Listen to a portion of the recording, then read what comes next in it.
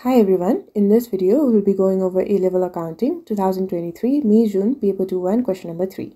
So Paper 2 consists of 4 questions, 2 of them will be of 30 marks and 2 of them will be of 15 marks, and the total time limit given for this paper is going to be 1 hour and 45 minutes. Since question number 3 is of 15 marks, ideally you should be spending about 17.5 minutes in order to complete this question, and in this video as well we'll be attempting to solve this question under 17.5 minutes. So without any further delay, let's get started. The following extract from GA Limited's Statement of Financial Position at 1st January 2022 is available. So this is going to be our opening balances. We're given equity, we're given total equity, and then we're also given information regarding our non-current liabilities. Alright, for the first part, we need to state 2 features of revenue reserves which do not apply to capital reserves.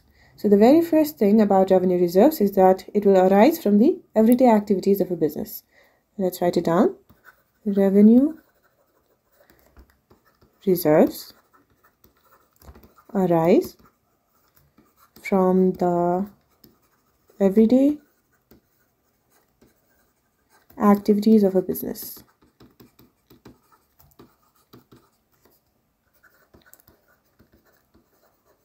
And the next thing regarding revenue reserves is that we can use revenue reserves in order to finance dividend payments, but we cannot really use capital reserves in order to finance it. Let's write it down. Revenue reserves can be used to finance dividend payments.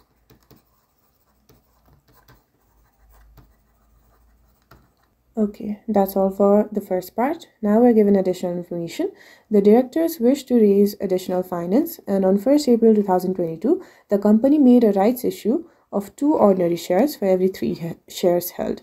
So we're giving out 2 new shares for every 3 shares in the company. And the price is 0.35 per share. The issue was fully subscribed. For the second part, we need to calculate the amount raised by the rights issue of shares. So the very first thing that we need to figure out is the number of ordinary shares. And the formula for figuring out the number of ordinary shares is that we just need to divide the value of ordinary shares by the nominal rate. So let's have a look above. The total value of our ordinary shares is given to be 600,000 and our nominal rate is 0.25. So we just have to divide 600,000 by the rate of 0.25, which gives the number of ordinary shares in the company to be 2,400,000. And the criteria for our rights shares is that for every 3 ordinary shares, we're providing 2 rights shares. So for 3 ordinary shares, we're providing 2 rights shares, which means that for 1 ordinary share, we're providing 2 by 3 rights shares. And we have a total of 2,400,000 ordinary shares. So for 2,400,000 ordinary shares, we'll be providing 2 by 3 multiplied by 2,400,000 rights shares. So we basically just utilize our unitary concept right here.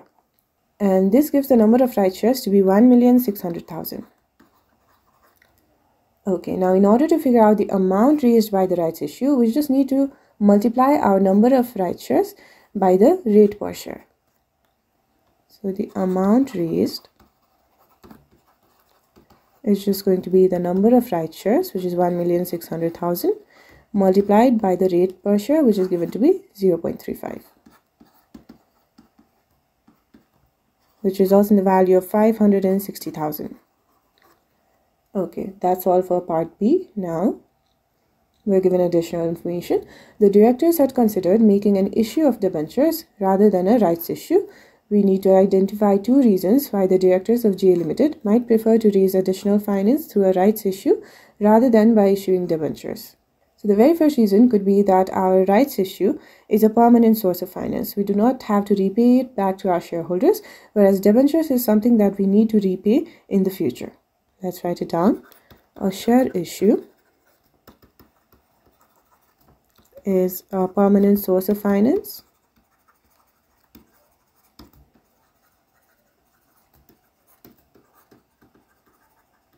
whereas a debenture issue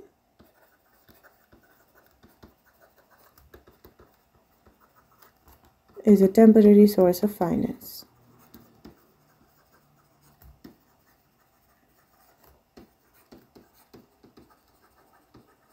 Okay, and the second reason could be that the payment of dividend is not really going to have any sort of effect on our profit of the company, because dividends will be paid out from the profit itself. But the debenture issue will lead to finance charges, and an increase in our expenses is definitely going to decrease our profits. Let's write it down. Payments of dividend, which we have to make for our shares, will not affect the profit of the company,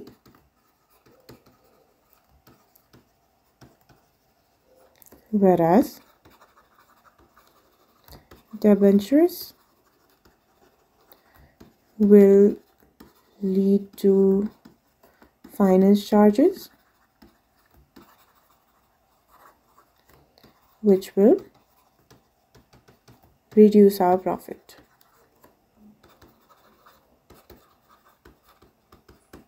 That's all for part C. Again, we're given additional information.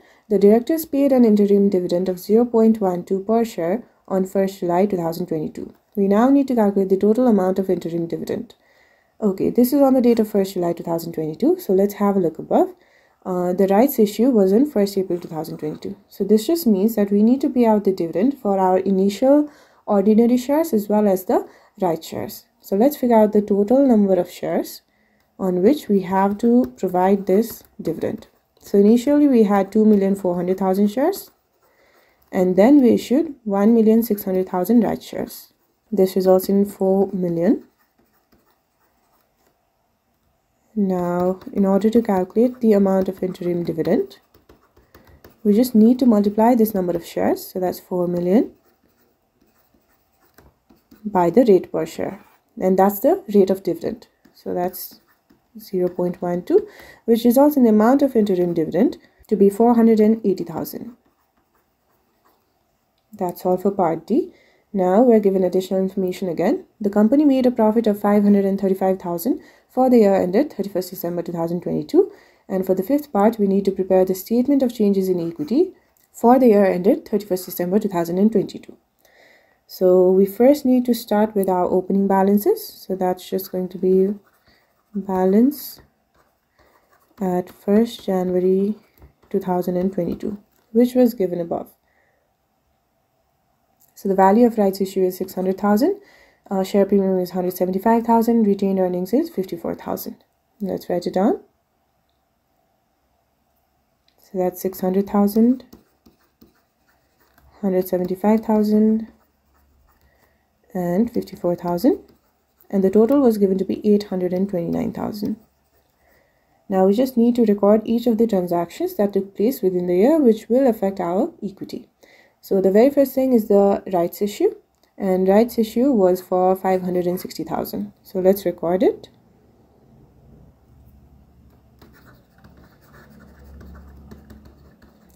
And remember that our nominal rate is given to be 0.25, but the rights issue was made on 0.35, which means that there is a premium. So we have 0.25 to be our nominal rate, and since we're issuing it at the rate of 0.35, there is a premium of 0.10. So we need to divide this amount of 560,000 into our ordinary share as well as our share premium. So for ordinary share, that is just going to be the number of rights issued, or number of rights shares issued. So that's 1,600,000 multiplied by our nominal rate, which results in 400,000. Now for share premium, again, we're going to utilize the number of rights shares, so 1,600,000. But now we'll be multiplying it by the rate of premium, which is 0.10. This results in the amount of 160,000. So we need to record this amount of 400,000 on our share capital, and we need to record this 160,000 on our share premium. So that's 400,000 and 160,000. And the total was 560,000. Okay, then the next thing that took place is going to be our interim dividend, and the dividend will be paid out from our profit. So we just need to subtract this amount of 480,000 from our retained earnings. So that's going to be interim dividend. We're just going to subtract 480,000. Okay, so we can see that the retained earnings will not be able to provide for this amount, so it's better to include our profit for the year first. Let's write it down.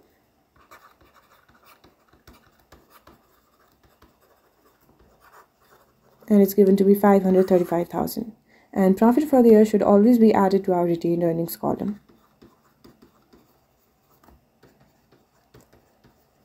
Now we have enough funds to provide for our dividend of 480,000. So we can just subtract 480,000 from our retained earnings